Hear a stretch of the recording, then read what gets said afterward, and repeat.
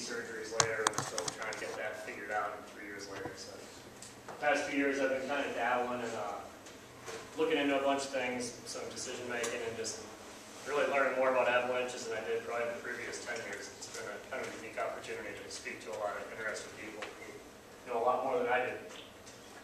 So what I'm going to talk to you guys about today, trollers caught in an explosives triggered avalanche. It's kind of a really unique subset of the surprise avalanche, and not really a post-control release thing. First, some quick acknowledgments. Bob Comey from Jackson, Marvin Sumners at Solitude, Welltone, and Squaw Valley, and Larry Haywood helped me out by openly discussing the fatalities that involved ski patrollers caught in slides. And it's not an easy thing to do, to be transparent about someone who's working with you or for you getting killed. And then thanks to Bob Dixon. I was hoping he could be here, but he and Big Sky Management for giving me the freedom to share some information from past events up there down the road. And then thanks to John Yellen or Youngs, Doug Applewhite, and Mike Viat for some good discussions over the years on this topic. So some sobering statistics. There have been 41 professionals. This is not including Wolf Creek this year. I didn't update it. 41 professionals have died in ski area accidents in the U.S. 1958 to 83, there were 12. I'm not going to worry about what happened before that. But there were no artificially explosive triggered events. So when patrollers or forecasters, avalanche professionals were killed in an avalanche, it was triggered with explosives. So none of them between 58 and 83. Then 84 to 95, there were 7 fatalities. And 3 of them, which all happened in one event down in Colorado, were killed in an explosives triggered avalanche. So we're starting to see something there come onto the map in the 80s. Then 96 to 2009, there were 3 ski area workers killed in avalanches, and all of them were killed in explosive triggered events.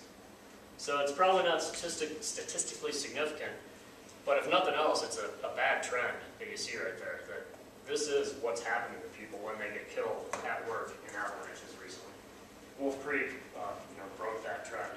That was not an explosives triggered slide. He was just on skis one this year. So what I'm going to try to do mainly is get people thinking. I'm not going to have the answers to anything. Hopefully I'll create more questions than answer things. And towards the end I'm going to give you some things to take home and think about. Hopefully you'll talk to me about it too, because it's some stuff I'm really interested in. We'll look at 6 case histories, 3 fatalities, and 3 things that happened at Big Sky. And then we'll talk a little bit about why are these happening. And I'll ask you that too, and then I'll show you what I have, my way of kind of bringing it together, some things that I've noticed. And then I'll talk a little bit about some ideas that I have on what we might be able to do to prevent them. And this is, it's not the end all, like I said, it's just some things that I'll throw out there to this group. So please ask questions, raise your hand during it, and I'll stop a few times and say, okay, does that make sense? Because we're going to do like a whirlwind Cliff Notes version of all these different accidents so we can get through it and then try to examine them a little bit. While we're looking at them, kind of think of it in terms of the avalanche triangle. So snowpack, weather, terrain, with decision-making, human factors in the middle. Then also think about the avalanche characteristics with each of these little events. So 1996 in Solitude, down in Big Cottonwood Canyon, down in the Wasatch, an area called the Honeycomb area. Some people here are probably familiar with it. At that point, it was never open to ski in public. Honeycomb Canyon wasn't. So they did control stuff down below. There were some runs down in the bottom of the basin that were open. It was an unusually dry year through January 14th. So up to that point, they didn't have enough snow to go in there and travel around and even worry about looking around. And then they got too much snow too fast, 14 feet in 14 days in the second half of January. Just like Montana, right? They hadn't done any work, like I said, yet that season. And then once it started snowing, they were getting too much snow. They didn't want to go in there while it was in the middle of that storm. And they had their hands full dealing with the imbalance terrain that they were opening to ski in public. So during that storm, 80% of the Honeycomb area ran naturally, relative class 3, class 4s during the storm. And about 65% of the boundaries area, which is what we're looking at, a specific area of the Honeycomb section, ran naturally on January 26th. So then on February 2nd, they went out to do the patrol work in this area, and it was, use my cheater notes here a little bit when I have to. 8 degrees Fahrenheit, so pretty cool, overcast, light winds. The storm had been done with for 2 days, so it had about 48 hours to kind of settle out. This is just a shot placement, avalanche atlas type photo, showing the whole area. On the route, just going along, throwing shots and kicking cornice, they got 20 Class 2s, relative Class 2s, and two Class 3s that day. And then they entered this area. Jeff Brewer was the guy that was killed, and his partner Eric. They entered this area, and they're working from this way going downhill. Threw a shot in 32. You can see right now there's some wires there. Those were not there at that time. They're there as a result of this accident, basically. So they threw a shot into 32, didn't get any result there. Went down to 33, and dangled a shot on a tree somewhere down in this area. And then they weren't staying on the ridge, though. And this is the standard, which, back then that's how they did it because it had worked for them up till that point. They would stay on these little thinner areas and on these subtle ribs. So they were standing on a 47-degree slope with one guy right below a tree, one guy right above a tree, when the shot went off just a little bit down below. Shot went off, so you can see the rough area. They were probably on, it's hard to tell, probably on one of these little trees right here in this subtle rib, a really steep area, dangling a shot somewhere else down in these trees. Shot went off, 2 to 6 foot deep crown. It ended up being 1,600 feet wide once it got down a little bit, so really wide avalanche. 1,000 vertical feet, and like I said, a 47-degree slope angle, hard slab. And Jeff Brewer was killed in that accident. So any questions on the Solitude one? Were they both caught? The one guy managed to hang onto the tree. Broke up above him. Did you know Jeff from your business?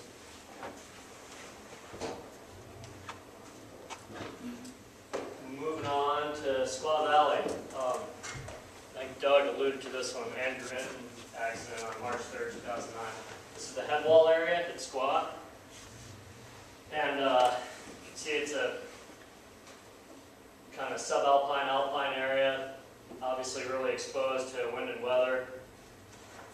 And a little closer look, zooming in at the head wall area, the accident that day. They had received, this isn't a picture of the day that it happened, but they had received about a little over 4 feet of snow in the previous 24 hours. It was still storming, still blowing really hard, so mid-storm, I think it was over 100-mile-an-hour winds on the Sierra Crest during the storm. So terrible weather, terrible viz, and definitely storm in progress. In March most of the information I got on this was from Welltown. And Doug, you can correct me if I'm wrong, but to her knowledge, there was not any persistent weak layer that she couldn't recall if it was on the old snow interface or within the storm with that one. They may not have known because it snowed so much and continued blowing after the accident that I don't know if they could even tell. So J&A, Jeremy and Andrew, that's their initial position when they start the route there. And it's a little deceiving. It looks like, wow, you're kidding me, you'd stand there. But that's actually a reasonable place to stand. They haven't had accidents and they still haven't standing there. It's not ideal as far as a perfect safe spot. But that's where they start the route together. Threw a couple shots down there, no results. And then Jeremy moves over this one and throws 2 more shots down into kind of on that whale there, down in the roller in the head wall area. So now he's over there, and Andrew's still up above. At this point, they can't see each other due to visibility. It's really poor. It's unknown exactly where Andrew ended up. He did move. They don't know if he decided, I can't see my partner, I need to move, if it was just the vertigo that he didn't like where he was and decided, I don't know, I got to go somewhere else. But he definitely moved down just based on where the crown was and the fact that he was caught. At that point, Jeremy threw 2 more shots down below. Down there, which proceeded to take out all the craters from the previous control work and take Andrew with it down in the avalanche. He was partially buried, killed by trauma during the ride. He had been working there for 9 years prior, and this was his route, so he had a lot of experience with the area. It wasn't like they threw someone there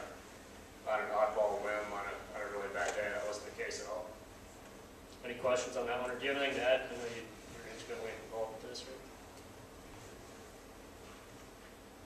So, Jackson Hole, January 2010, the big walling incident. A little bit on the history there. They had real shallow snowpack through mid-December, 19 inches of depth floor and 3 inches of new snow on December 11th. Intermittent storms and dry spells through January 5th, so a real prominent crust facet kind of snowpack with a bunch of crap down below it underneath. The area that happened, Route 7, was run several times, but it was too thin to open, so they hadn't had any skiers yet on the slope. January 5th, 6th, they got 10 inches, kind of really dense snow, a little unusual for that time of the year if we're down there.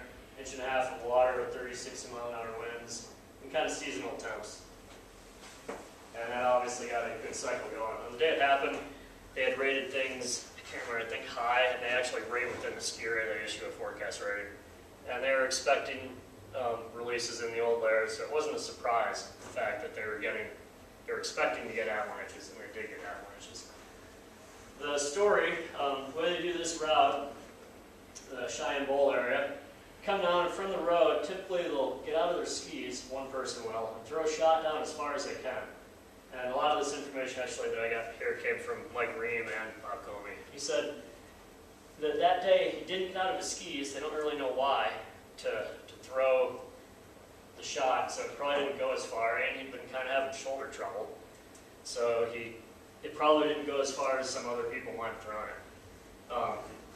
They were the first ones to admit, and they wanted me to impress upon people that being said, if that's what you're dependent on, that you need to be able to get out of your skis, get a good wind-up, and have a good arm, that you're probably not leaving yourselves a lot of margin for safety with a design like that with the program.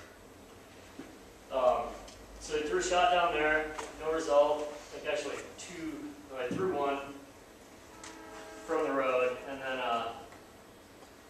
the two of them cut the path, moved together at that point down. They felt they were safe down to where the shot was, kind of somewhere in this area, around where the arrow is.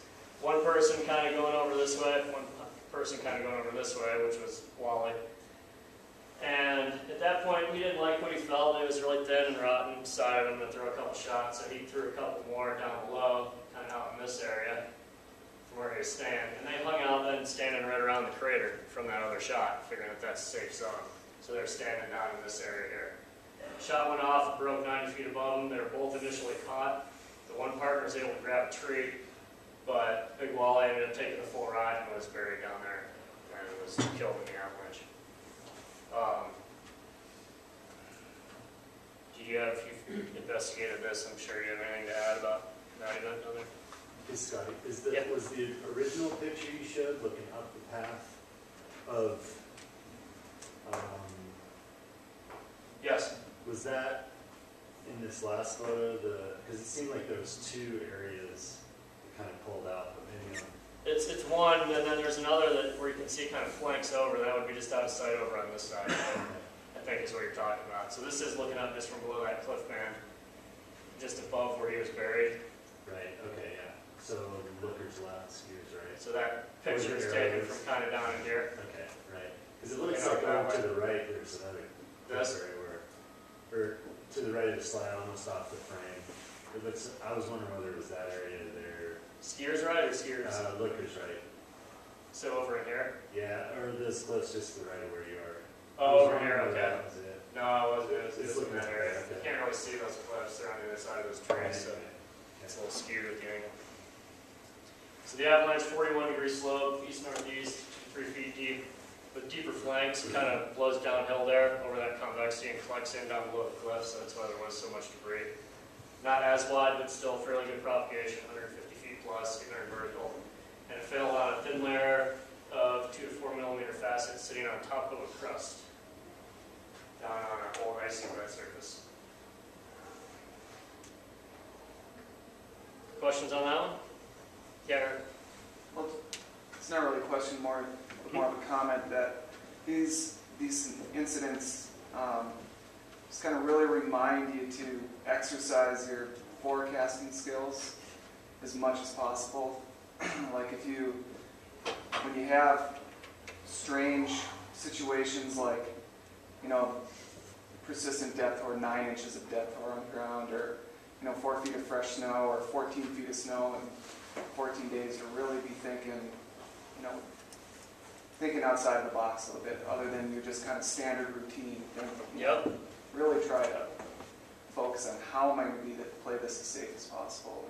That's awesome. You're going to like what I have later. We'll talk later. Really good points. You need to pay attention to those, clue in and, recognize that this is different. I need to act appropriately rather than, you can't do things the way that you would all the other times. So think about these things. We won't go through it, but snowpack, weather, terrain, avalanche characteristics, human factors, just like what Eric was saying there. Think about the red flags and keep rolling there. So Big Sky, for those of you that haven't been around there, we'll picture a little mountain here with the bowl area, Challenger area, what we call the upper cirque, and the south face. And we'll have kind of all areas represented with the 3 events. This is the south face with the greater Lennon area, the Stutzman's Bowl, and the greater Hanging Valley, Kircher's Cliffs.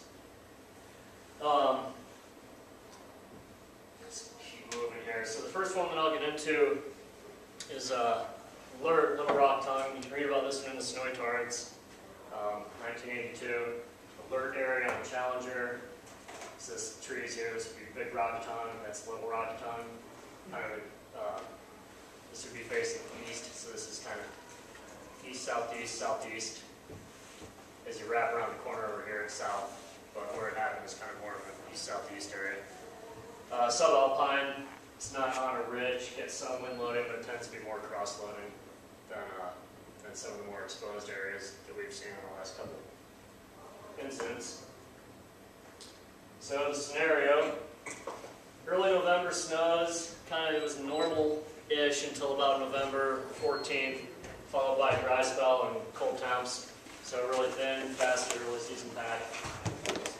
And then some early December storms. You got about 16 inches in the first few days of December with some moderate winds, fairly low density snow also. Nothing real exceptional. And the one thing that I will hit upon is the inexperienced patrol being a really factor here. These guys look like they have some life experiences. But as far as ski patrolling, maybe not as much. That year was interesting. The year before, there was a big labor strife. And in the snow safety office, I'm sure it's still up there, I haven't been there in a while, but we have all these written records that they would hand draw of all the snow, all these graphs. And you get up there, and for 81-82, it just says the missing year. So basically the whole patrol quit or was fired partway through that year, and there is no data for that year. That's when the dirtbag ball came to Bridger Bowl, because they didn't have one at Big Sky because the whole patrol quit. Right, Randy? A lot of history, steeped in it back there. But that left 2 people working there who had worked at Big Sky before. Jans, who they asked him to be the snow safety director, and he said, I've only worked here for 5 years. I have no interest in that at all. He was smart enough to recognize that. And then Doug Kramer, who unfortunately wasn't, he said, sure, I'll do it. So he was the snow safety director. Sean Monahan was the patrol director. He was fresh out of the program in Wenatchee, had never patrolled or seen Big Sky before, and he was a patrol director that year. Bob Dixon, he was a rookie patroller along with 4 or 5 other rookies, and so all this stuff happened on their first and second days of work. There was no preseason training. 1981, it's a different environment back then, but this is an especially different year in a different era. I would say in an interesting place. So there are a lot of, that you can't talk about this incident without that backdrop of, a complete lack of experience and some huge operational issues back then. So it happened opening day also. And they didn't come in, there were no shots thrown anywhere on the mountain prior to that day. It was all their first day of work. They had done a little bit of poking around, digging some pits back in mid-November, Jans had, but that was it. So December 7th, this is the precursor, another incident, a post-control release where a member of the public kicked this off, was dragged down, and ended up breaking his femur. David Kelleher did. They they did a control work up in this area, got some results. Didn't get anything up at this level. This slide was after the fact. And this slide was after the fact, after they saw this and decided to shut the bowl and do a second lap. So that was the day before the event in Lurk. They hadn't gone over to Challenger yet. There was no lift over there. It was a Hike 2 area. This happened, and then they decided, okay, next day we'll go over, let's try out Challenger and see what happens over there, which I asked Bob about that. He's like, yeah, I don't know the decision that was. It's, you know, interesting to say the least. So the next day they head over to Lurk, and it's a 3-person route. Bob Dixon on his second day of work, then Monahan, who at this point had still never thrown a shot anywhere, and Kramer, who was the snow safety director. So the 3 of them worked their way across, coming from this way, doing kind of a gainy traverse. And they got 3 or 4 slides to go to the ground on the way over, including one 150 feet sympathetic slide that went from pretty much all the little gullies over there. They got to this point and got a big settlement in Little Tree. Then kind of, this is a really big snow year, so there are some rock areas that are safe up here, and this is marginally an avalanche path. So it was fairly reasonable still at this point what they had going. They were going up to try to get to this area to deal with these starting zones up in here by going up that way. Didn't get any results in there. Came back down. Well, a couple of them were still hanging out up kind of in the rocks up there. Bob Dixon came back down. Z down through Zucchini Patch a little bit. Z down through Onslow's End. And they had thrown a shot in Onslow's while they were working over, but hadn't dealt with Zucchini Patch. He was going to wait on, this is a prominent rock rib here, early season between Onslow's and Zucchini Patch, even though the snow is connected up above. Then Monahan and Kramer came back down while Bob was around here. They got to there, one of them tucked in this area, Kramer did, a little bit uphill of Bob. Monahan was in this area, tried throwing a shot out there, got hung up on a tree, fell down onto the ground like 10 feet away from him. So they decided, well, we got to get out of here now. Monahan and Kramer started traversing across Onslow's together. The whole thing settled and ripped. Onslow's did and pulled a little bit over into Zucchini Patch. It did not take the burning shot down with it.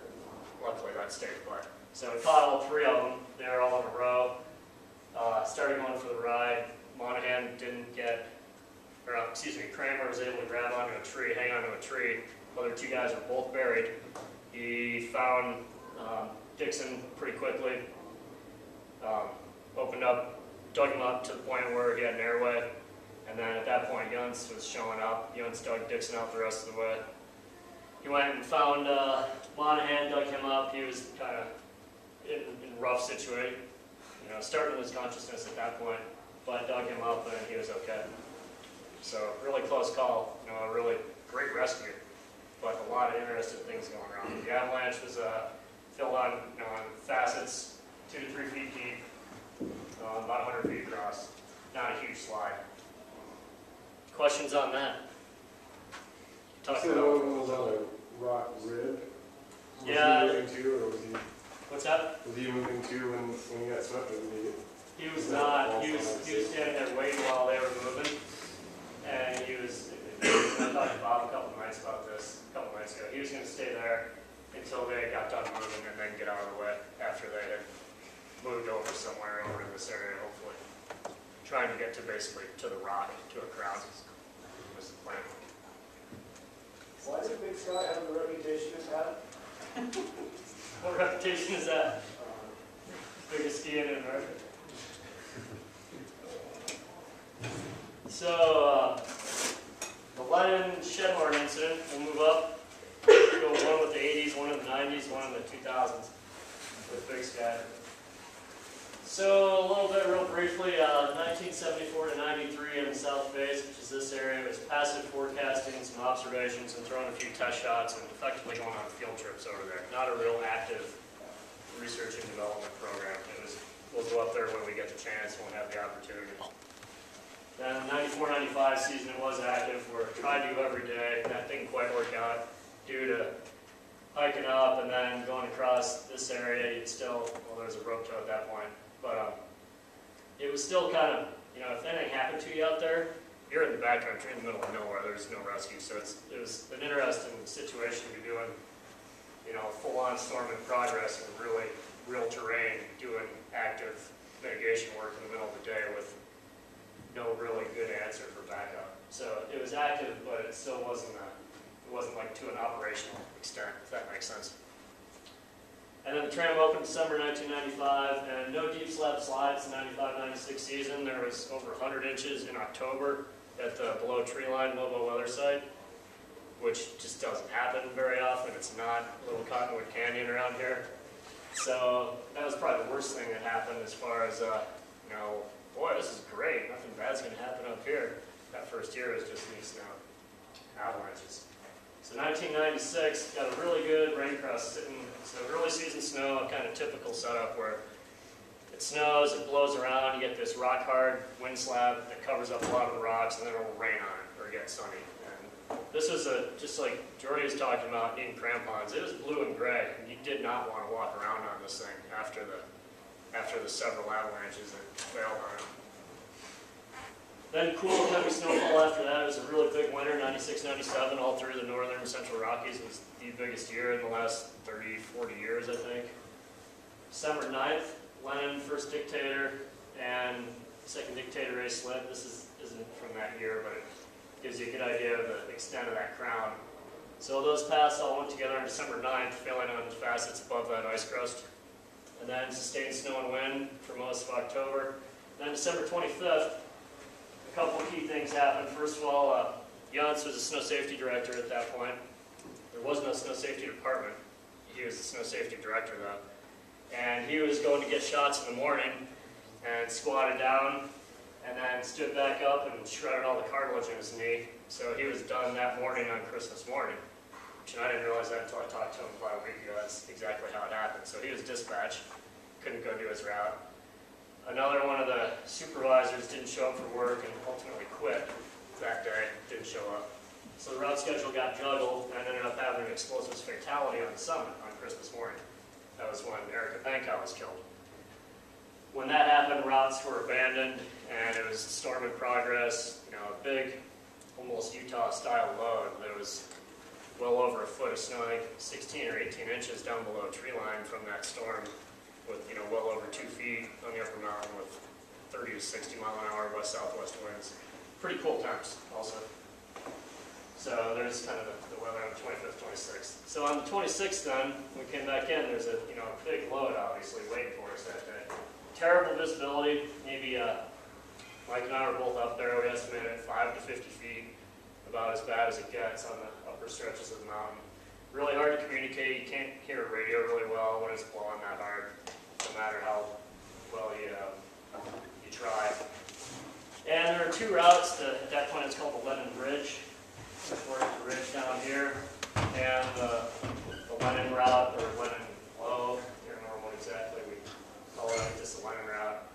For that day, for whatever reason, the Lenin Low route, which I was on, went out kind of as normal, but we were going to be responsible for more terrain, and the Lenin Ridge route was going to come in around the horn here through Stutzman's Bowl and pop in down here rather than dealing with that side.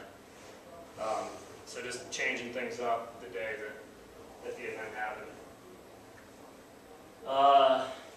Real quick narrative on it. I came down, I had two other route partners, came down to here. This is a snow fence, and there's a lot more snow, and the snow fence is about half buried. So went down to the bottom of that and tied in, threw a shot to the left, shot straight below, shot out here to the right. This is the way that usually the Lenin Ridge route would come down through here. Instead, they popped in about the level that I'm at right there. Those shots didn't get any results. You just kind of heard it sounded like popcorn going off. You couldn't really tell what was going on. Looked a lot different than the day before with the big winds. Obviously a big rapid load, really hard slab. At that point, I moved down to this fence here, kind of picked my way down over the other side there. My route partners came down into this area by these rocks, which are called the little gullies, and one of them decided to throw a shot, threw it kind of down below them, and somewhere in this area, hard to say. They both heard, at that point, Mike and his partner were out in Lenin, so this is where the route that the guys that threw the shot were standing right here. They were kind of out in this area. Mike was somewhere over on the ridge. His partner was somewhere out here, and he heard the shot get called in, And he knew it, so he was trying to step back up and get back on the ridge, figuring I'll get back up before it ended. Right before it went off, here he calls saying, "No!" Because he saw Mike starting to walk out, he thought, or saw him in a spot where he's like, don't look at me, and it went off. And we had no idea there was anyone else out there, that those guys were anywhere but standing on rocks. You know, a really, really scary situation. So it went off, and this is roughly where Mike probably was, and Rich, the other guy, was somewhere up in here trying to regain this ridge. Shot was around there, ended up breaking about 1,000 feet across by the time it was all said and done. 5 to 9 feet deep, ran 1,800 vertical feet. Give you a little verbal description. I do not remember hearing the shot go off, but I remember it was a crack sheeted either right behind or between Rich's legs and right behind my skis, then free falling. I can still see Rich facing me in a perfect skier stance as though he were casually traversing a ski slope, only we were falling straight down through space. I remember pushing large blocks of snow away from me as we fell, and I remember landing on the bed surface on my skis, red, white, and yellow Milan MDX's sweet skis at the time. And the tail of my downhill ski punching through a crust and me standing on an icy, very steep slope with my ski kind of quivering out in front of me. For some reason, Wile E. Coyote comes to mind, free falling and catching a tree or something, and it kind of twang, boing, before he drops another 1,000 feet on the canyon floor. Only we stuck, both of us. I remember Rich kind of weaseling his way over to me on that slick, icy bed surface to sort of grab my arm and just sort of staring at me. So, really close call. Basically, free fell off that cornice onto the ice. They were probably 2-3 feet or not. It would have been really hard to stop, and might have ended up down there. That's where the lift shack used to be. Sliding, ended up taking out the lift, the top of the shack, and throwing it into the top few towers. Kind of wrecked the lift for about a month. It took a while to fix the mess. That's the avalanche burn, which has since been straightened. It was at much too normal an angle, and it's also been increased in size, but it's still marginally effective. It stops the slides that don't really matter, that they wouldn't damage the lift anyhow, but when we get the really big one, it'll be interesting to see what happens. It deflects things to a certain extent. Questions on that one? So 2003, I'll try to go quick here, I'll pick it up. Some lingering October snow at upper elevations, kind of dry and cool, so thin, fast snowpack early December, and then just kind of steady loading, wintry, blustery conditions 6th through the 15th. Nothing huge, a lot of like 4 inches of snow, 3 inches of snow, 8 inches of snow, 2 inches of snow, 3 inches, with steady like 30 to 50 mile an hour winds throughout most of the period. First good indicators, like Eric was saying, some surprises are good. We showed up to work on the 7th after, right at the beginning of that loading period. I mean, that's a to the ground slide. You don't see them that are that much to the ground that often. So that was natural. It happened at night with a few inches of snow. And led to the most condensed, widespread, complete cycle that we've seen there, I think, still to date. It was both sides of the ridge in an 8-day period, pretty much every path on that mountain. There's one little sliver of snow there that didn't go, but that's about it. Otherwise, everything went. Some really dramatic propagation events, too, over in the Challenger area. The shot here triggered an avalanche over in this area, which is where the person was hiding a few feet away from where the flank ended up being. And that area had never seen a slide before in Big Sky history, which is only since 1974. It also cracked some areas in here and triggered this. So some really good propagation from that one shot, in addition to triggering this stuff.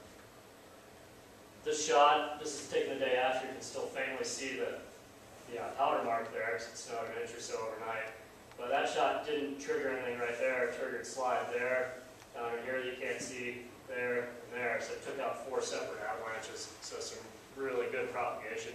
That's an alert area where this is the little tree path. That would be Onslows, and that would be Zucchini Patch. So this is where the 3 people were caught in that previous event back in the 80s. This is then that same year. This is I wish we would have measured this. We did have one bigger slide. Can't really see that much for scale there, but that's Bart who's in the room. And Chabot is actually up there for this day. It's a good slide. He's standing right there. That's like a 7-foot crown there. We never measured that, but it had to be at least 15 feet. It would have been nice to put a tape over it at some point. And then when Chabot and I, actually, when we were heading out, and Bart, we were heading out, we're out on the far end of this ridge and got this really nice collapse. And then kind of cruising across, and you see the debris starting to trickle down as we're still going across the hill, getting close to where we're going to throw one of these shots in there. So a nice, like 400, 500 foot away, remotely triggered slide there. Then Kranz, that's all in the few days before this incident up here in Kranz, is an upper cirque tucked in there, so a little bit below the ridge line. Access it this way from the side. It's kind of a tough access. This would be the Dobie slide path, and this is Kranz. Dobie's had slid once previously in 1999, which had killed a person, and that area of the mountain was closed. Just the lower mountain groomers were open, and they violated the closures, hiked up, and were traversing across it to go ski. The big couloir over here went off and killed a guy in that terrain trap.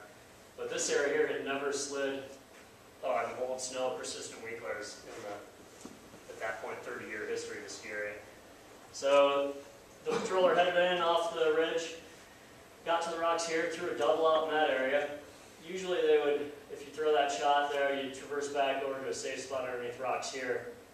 He decided he wasn't going to do that. I'm not sure why. He felt comfortable with where it was. Part of this path had already slid over in this area, deep, but not in this area or on that side.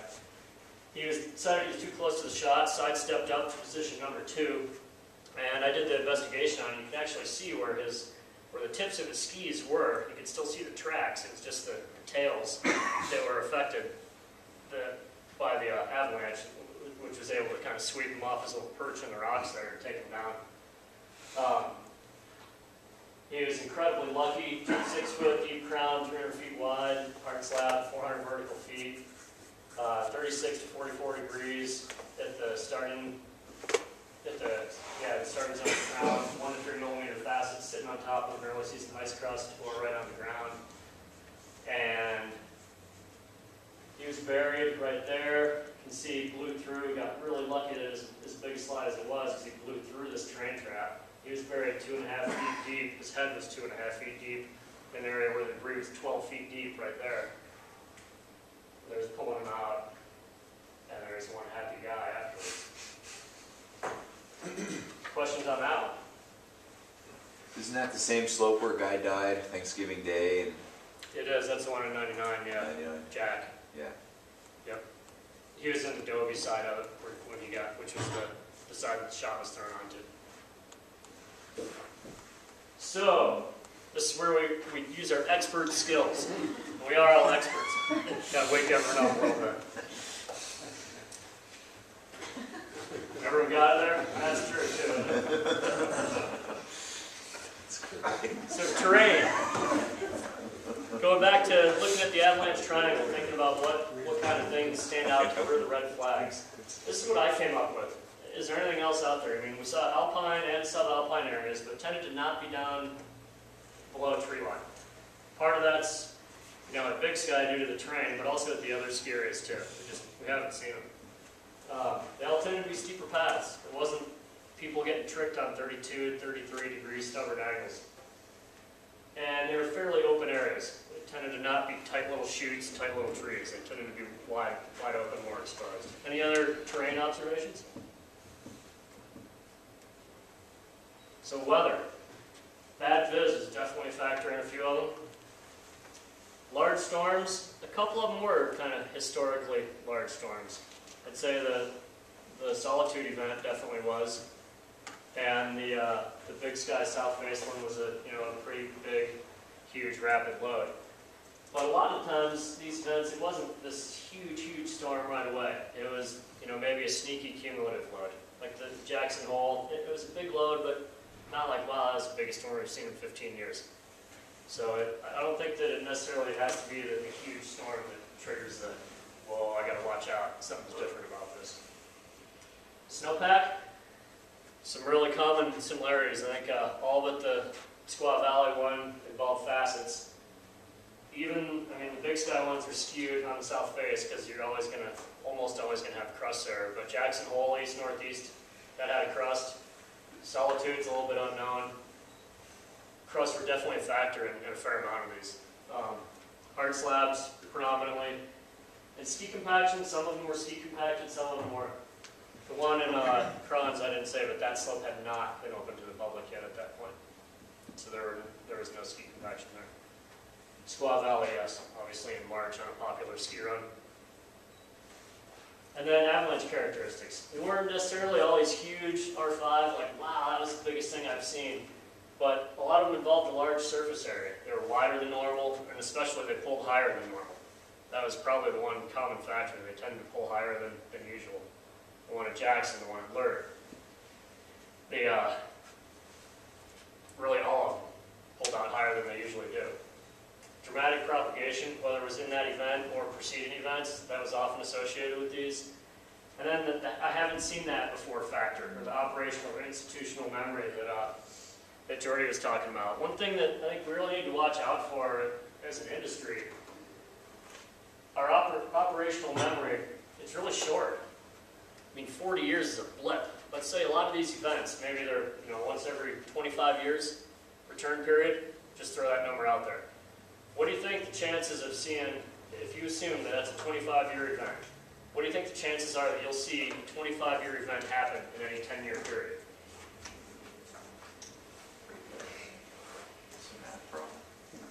33%. Not very good. What do you think the chances are that you'll see a 25-year event happen in a 25-year period?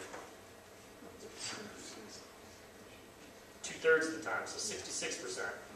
Pretty good chances, but still far from great. What do you think the chances?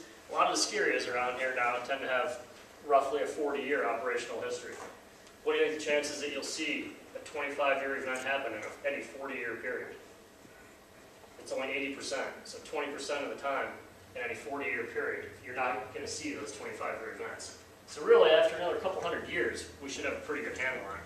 But right now, well, I've never seen that happen before. I mean, I hate to say it, but a lot of the times it doesn't mean shit. It's a sad but truth, I think. And on the other hand, you have to respect that operational institutional memory, because even though we do only have 40 years, it is 40 years. It's not 2 years or something like that. So it is worthwhile, for sure, to respect the operational and institutional memory, but don't put too much weight in it. I just say be leery of it a little bit. Human factors, and I'll touch on that a little bit more with a little crossover thing here in a second. So the familiarity heuristic, distractions, mainly the weather. Communications played a big role in a few of these, that people couldn't hear very well or couldn't see their partner, couldn't talk to them. And operational planning, obviously with the initial Big Sky incident. I mean, that's just, don't know what to say about that. Yeah, Jordy? The other one that seems pretty consistent in most accident investigations is that it's often a cascade of events too. Yep. There's not one factor that often causes it. It's that combination of this happened, and then this happened, and then because of that this happened, and at any one of those points they could have pulled out by making a different decision, but you're sort of in this cascade of disaster. Yep. And the example you gave before was really interesting, and I can't remember where I was, but the guy who had the arm couldn't throw the shot as far as he normally could. At Jackson. And Jackson they needed to throw it a little bit further. Yeah. So you're kind of setting yourself up for failure there straight away. Yeah, it is really interesting how many times that happens where you start going down a slippery slope, and at any point you can break that chain and avoid accidents, with hindsight being 20/20. So how might we reduce these things going forward? Well, safety margins. So safety margins 101. What is a safety margin? It's basically how much can you screw up, or both humans and can the system or your equipment screw up before you have an accident. And that amount that you can screw up before we have an accident, this is just a graph about pilots during different parts of flight. But safety margins are really important. When I got to spend some time with a guy, Jim Riley. He's a really intelligent guy who's a PhD geologist and the dean of an online university, and he's a space shuttle commander who flew on 3 missions in addition to flying F-17s for the Navy for however many years. So I spent like a day and a half with this conference down in Colorado, and learned a lot. With aircraft safety margins, one thing that really hit home for me was when people are designing commercial aircraft, they tend to have about 100% safety margin. So those planes are built to withstand forces that are roughly twice what they would expect to encounter in the worst possible conditions. Then you bump it up to high-end military aircraft, like these guys landing out in the South Pacific on an aircraft carrier. There it's about 30%, worst possible conditions. There's still a 30% safety margin with the equipment. Then on the shuttle, it's 10%. So they have a 10% safety margin. It's really narrowing.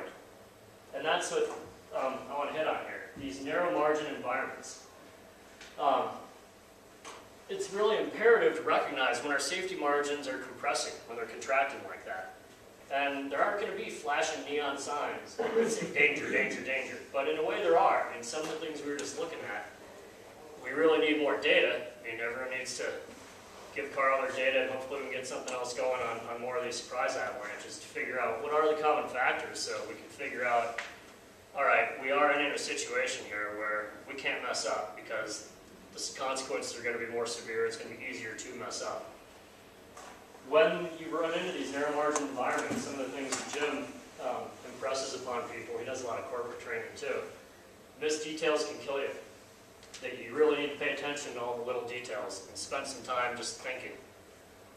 Make sure that you don't spend all your time doing, spend some time thinking when you're in these environments. Question everything. So look at your plan, and if you're thinking, well, something just doesn't seem right, question everything about it. You know, start with the very basics. It's like, am I wearing the right boots? Go that deep to make sure that nothing happens to you. Act like everybody has your life in their hands and you have theirs. Where you really need to, don't be afraid to step in and say, you know what, I don't like the way this is going. You can't be afraid to say something about it, just like Tori said. You know, break that chain, that cascade, well, it's before it reaches the critical point where you have an accident.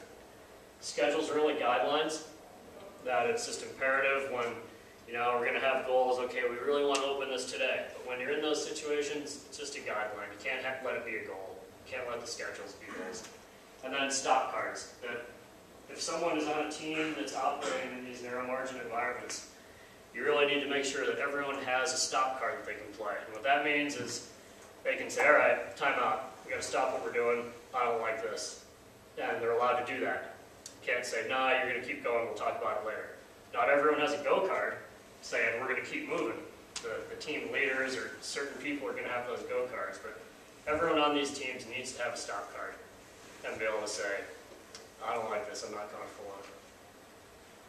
So difficulties in the avalanche world, in a narrow margin environment, right? What could possibly go wrong there? Almost done here, bear with me. So how do we recognize these narrow margin situations? Like I said, there aren't going to be flashing signs out there. It's a tough situation, but hopefully we do get enough information that we can, going forward with these weird events, that we can develop a way to recognize it more quickly and more accurately. Another thing that Jim Riley preached was come up with your plan in the morning, and then you brief on your plan. You talk about what you're going to do, and you execute it, then you debrief. And I think, you know, guide meetings and heli guides, they tend to have a lot of afternoon and evening guide meetings. But ski area workers, we don't do that. I don't know if, do you guys do that at Forecast Center? Do you do much like afternoon or evening meetings where you debrief stuff? No, we're rarely in the office together. Yeah. So in ski areas, it's just a matter of time and money, unfortunately. But it's probably an important part of the whole the way to really do this right that we're missing. That by debriefing and figuring out these days when you are operating in narrow margin environments or, you know, compressed margins, you really need to stop and look, okay, what did we do right, what did we do wrong? Where did we get lucky that nothing happened? So you cannot make these mistakes, even though you're not being punished for them. You make them every day, just usually you don't get in trouble for making mistakes in avalanche terrain. It's rare that we do. But debrief whenever you can, even when nothing goes wrong, have some sort of a meeting. It will probably go a long ways. And then the can-do attitude that patrollers have. It's like, all right, let's get out there. We got to open it up today. You know, it's blowing 80 and it just snowed 4 feet. It can be problematic, especially with the never-ending quest that ski areas have to open more and more gnarly terrain. That can-do attitude is you have to have it somewhat, or the stuff would never get open. But it can take it too far, and it can get us in trouble. So be wary of that. Another way, switching gears a little from, this will be my last little spiel. So this is a place called Flicksborough. It's a chemical plant over in England. In 1974, they had a bad accident here. Ended up killing 28 people. A guy named Trevor Kletz, after that, who is a process safety engineer. What is a process safety engineer? Basically, they look at process plants, which are chemical plants, refineries, pharmaceuticals, where they're manufacturing things, where there's a manufacturing process.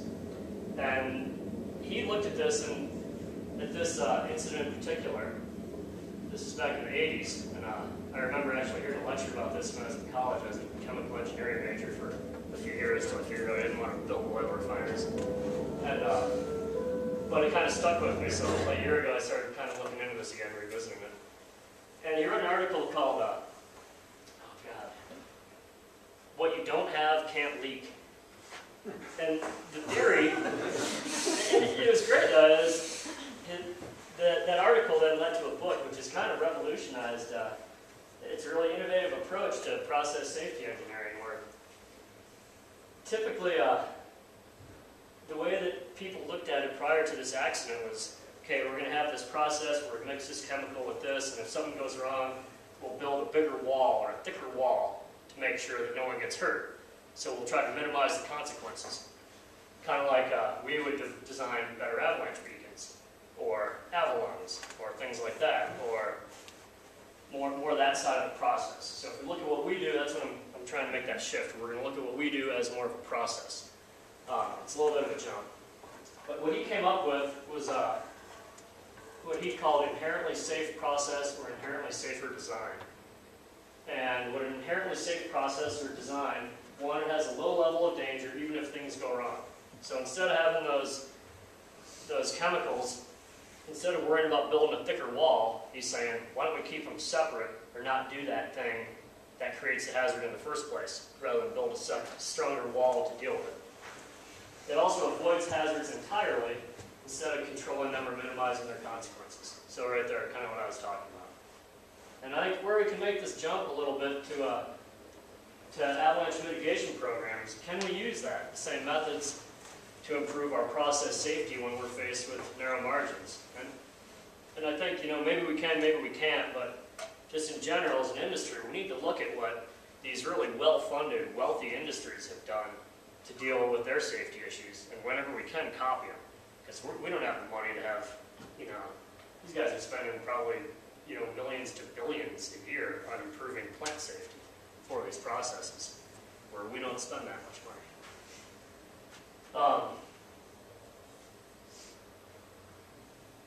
So the four main methods with inherent safe processes or inherently safe designs: minimize. And I'll say that with avalanche, maybe what we can do is minimize the personnel in areas, increase our spacing. So we're minimizing where we have people, rather than having 5 people in the same area going off the top of the summit at Lone Peak like we did in 1995-96. That incident led to the creation of the Snow Safety Department, gave Mike and I jobs as forecasters, and changed things dramatically about where routes go, how things work, and really intricate. But maybe what we need to do is when we reach these thresholds where we know we're in this narrow margin environment, we need to say, all right, when we're under these conditions, we have a separate set of operating protocols or procedures, and they need to be hard and fast rules, because if you leave gray areas, people are going to make poor decisions and not follow them. If you leave them the option, they're inevitably going to. But you say, okay, this route doesn't go out, you leave an extra gap, and you say that route, they never leave the ridge. They don't go down and check out what they have for results. They're on the ridge, end of story. Things like that. Substitute. Maybe substitute mitigation methods. Use trams. Use launchers. Use alternate methods of delivery. Stay up on ridges where you just dangle shots below where you're not traveling in starting zones. Do things where you can avoid, where you can just substitute that hazard. Moderate. This one's a little bit of a stretch, but just environmental challenges, we need to be cognizant of that. that if it's just really gnarly outside, you know, wait for the conditions to moderate. And then simplify. Simplify our routes and procedures. That's a big one that in this industry, that inherently safer design, simplification is huge. If you can find a way that you're not doing kick turns after you're throwing shots, that you're not moving after you're doing shots, that you're not having to get out of your skis and walk over the edge and huck it way down as far over the road as you can. Do things to simplify that process. And the hard part for us is going to be determining when we switch from inherently safer or to inherently safer processes from our standard processes, and then, like I said, developing firm guidelines and protocols. I don't know if it's even possible, because you can't say, well, we want you to do this, so everyone will be a little safer. That's kind of what we're doing now, but obviously it's not working because people are getting caught and people are dying still. So hopefully we can figure out a way to stop that trend that's going on. So wrapping it up, we definitely need some more data and information sharing. If we don't have a way to talk about these incidents and have more than 6, ideally you have a big pool of these to really learn from, and it's going to be really hard to draw conclusions. There are always going to be the outlier events, no matter what. It's going to be really hard to forecast some of these weird things. We need to be better at recognizing narrowing margins, try to figure out what we can do to recognize these situations either right before they're occurring or right when they're starting. Speak up as individuals, control teams, and organizations in these environments. Like Jordy said, break that chain while you're in the middle of it. Don't let it become an accident. And then consider adapting programs from other industries. And I'll just leave it with this. The only rule of thumb, because there is no rule of thumb for us, the only rule of thumb in avalanche work is that there is no rule of thumb. Ron Perla, some wise words. That's all I have to say about that.